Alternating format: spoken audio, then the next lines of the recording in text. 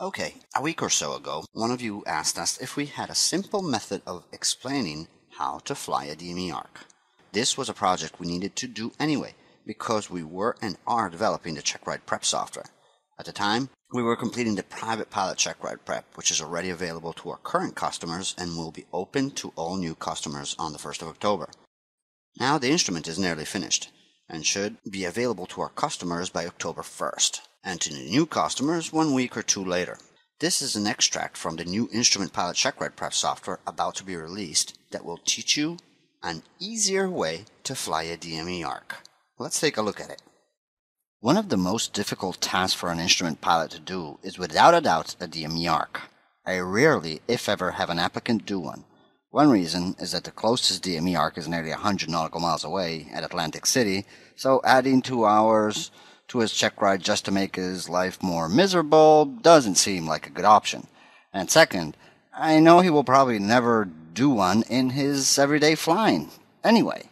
So why test him on something that he's never going to do? You can always refuse to do something if the controller tells you need to fly this, you need to fly that, and you don't want to. You can always say, can I have a different clearance? I'm not comfortable doing that. And he will give you something different. But if in your area there are many DME Arcs, you will probably have to do one for your check ride. And also, it is part of the practical test standards, so I will show you how to easily accomplish this task. Let's look at this arc here, and let's say we are navigating to it from Itmore.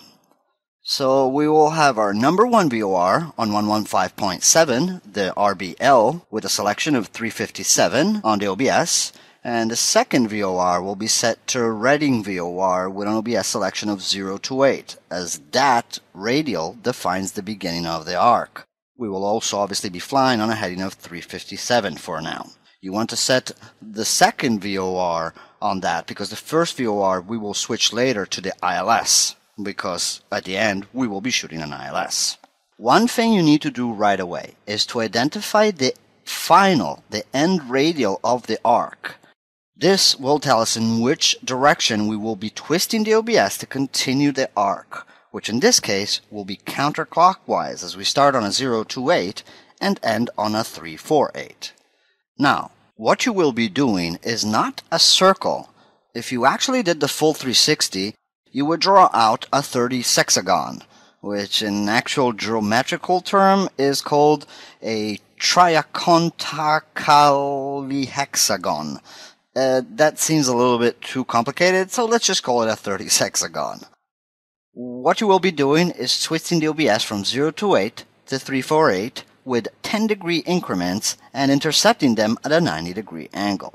So, once the radial 028 starts to center, we can switch VOR number 1 to the localizer frequency of 108.7 and put also the OBS selection on there. You don't need to, it's an ILS, but 162 is the final inbound heading of the ILS, so might as well put that in there. And once the 028 centers, we will twist the OBS to the next radial, which is 018, and then intercept that at a 90-degree angle. I know you probably have heard twist 10 and turn 80 for the first, then 10 at a time and turn 10, but that's just dumb. As usual, we have a much easier solution. All you need to do is follow the dots on the side of the needle to the end, read the number, and fly that number. In this case, it's 288, as shown. We keep flying that until the needle centers, and again, twist another 10 degrees to 008. And again, fly the 90-degree intercept, which again is indicated at the end of the dots. And in this case, it's 278. While you are doing this, don't forget to keep an eye on the DME, which should always read 17. If it's less than 17, then you need to correct a little to the right. And if it's more than 17, a little to the left, since the station is to the left. Again, we wait for it to center, and then twist to 358, and turn to the dots 268. One last time. As this centers, we twist to our final radial of 348, and again follow the dots at 258. Fly 258. Once this centers, we will initiate a turn to intercept the localizer, and fly that inbound until the glide slope comes to the center, and then follow it all the way down to complete the ILS. And voila, you just did your first easy DME arc. As usual, we present easier ways to accomplish tasks that seem much more complicated.